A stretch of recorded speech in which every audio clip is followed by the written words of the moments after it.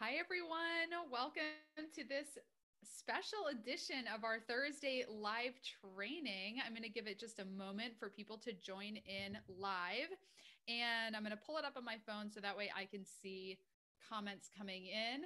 I am joined today not by Margie, but by David Lemley, who is the founder of Retail Voodoo. Hi, David. Hi, how's it going? Great. Awesome. So, to get started, David, can you share with our members here in the Guest Expert Profit Lab a little bit more about you and your business, just so everyone can have an overview of the services that you provide, the target audience that you're reaching when you're speaking on podcasts? Sure.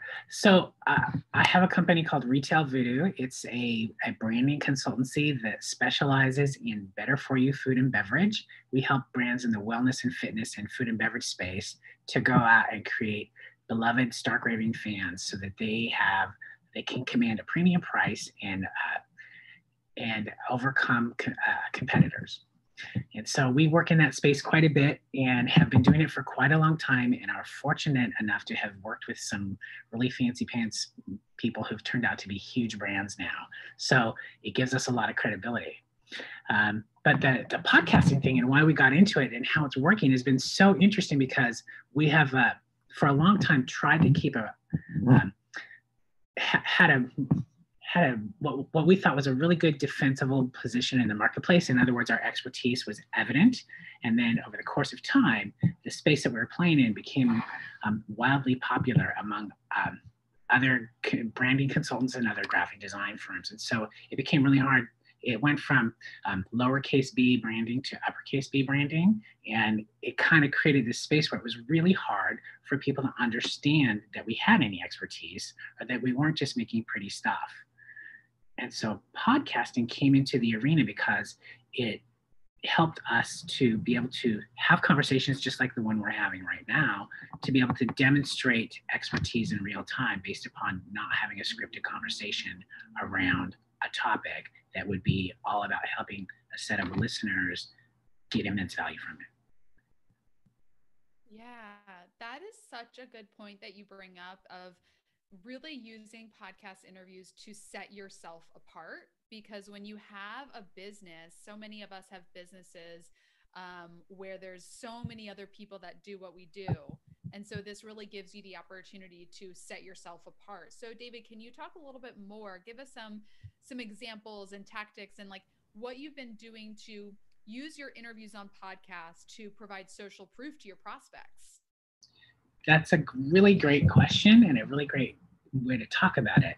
So that I've learned a lot in that we've been doing this together now for about a year, and I've learned so much. I talk about it being a little bit like the movie Groundhog Day, and that I get to do this again, and I'm gonna know to not say that or do this, or I'll think about this, so it's been really fantastic that way. And I went in with this preconceived notion that I should just tout my expertise and I should have talking points and I should have a thing. And I wrote a book, and so I should hold up the book and all this sort of stuff. And what I learned is that you have to understand who the listener is, and you have to be able to help the host provide immense value to that listener so that you create an engaging podcast. And so once I unshackled myself from all of the stuff I was trying to accomplish and just talk to the people, the caliber of the interviews went through the roof. I want And to jump in. Hold on.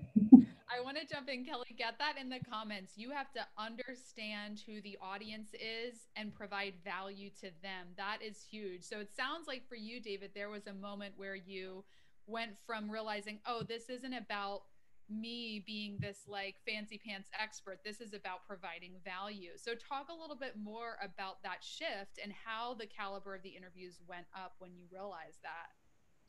well, so it's interesting. So if you think about the people, the podcasts that we're being a guest on, there's this sort of central audience that would maybe pay attention to all of them, but each of them have their own pain point. Each of them have a different level of where they are in their own journey. And so really taking the time to understand where they are by reading what the host has written and understanding and listening to some other episodes, you can really get a sense for what the audience is going to be tuned into. And then you can think about when you're talking about it, instead of talking about marketing at a master's degree or PhD level, if that's not who's listening, you can talk about it as an entry level, or take all the buzzwords out and make it so that humans who are conducting entrepreneurial business can understand what's going on.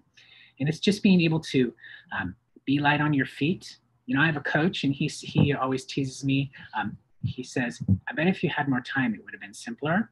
And the cool thing about podcasts is if you go in and you just know that you're going to try to provide value to those people, you have to keep it really simple. And so it forces you to know your stuff and say it tightly. Yeah.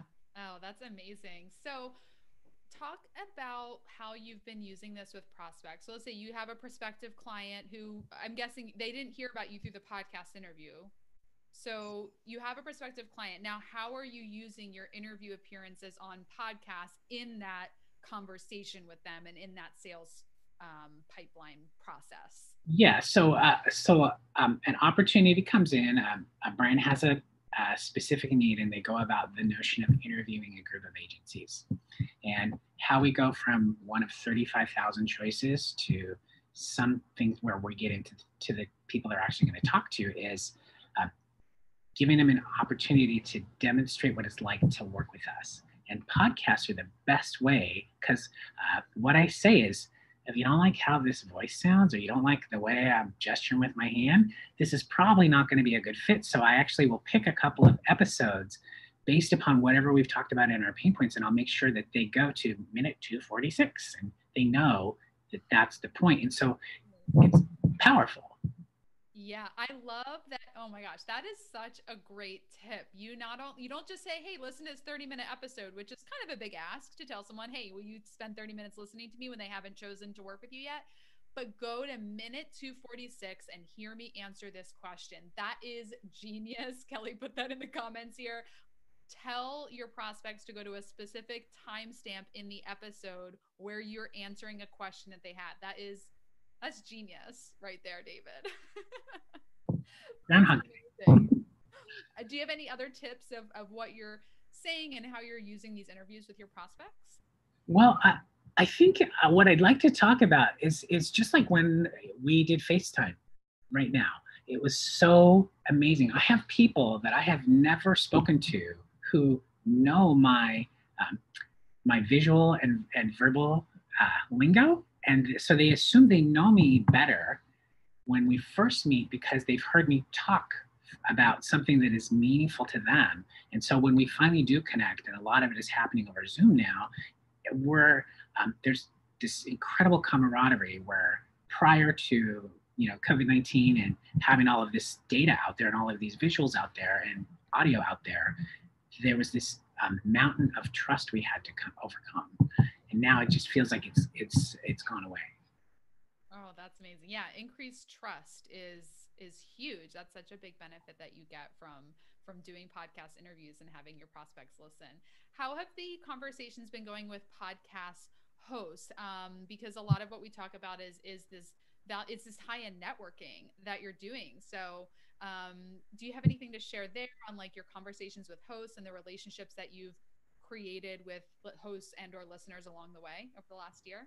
Yeah, what I will tell you is that there's not every single host is going to want to be your buddy, but there are certain things when we are talking and it's a real conversation, and I feel that we're having a real conversation and they feel that we're having a real conversation that sounds uncanned compared to other episodes, they want to stay in touch.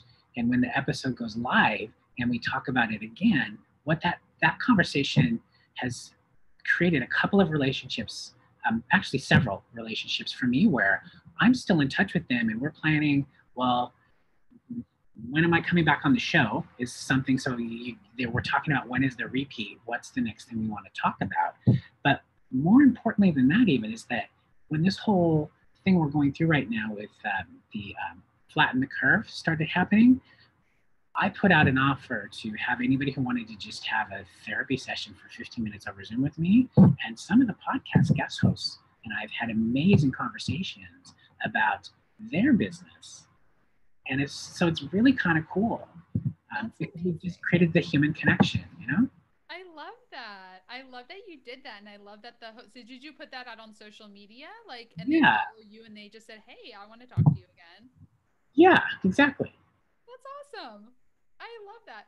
David, were there any before you decided to work with Interview Connections and make an investment in, you said you've been working with us for the last year, you just renewed your account with us. Were there any fears or hesitations before you first made that investment working with us to get out there on podcasts?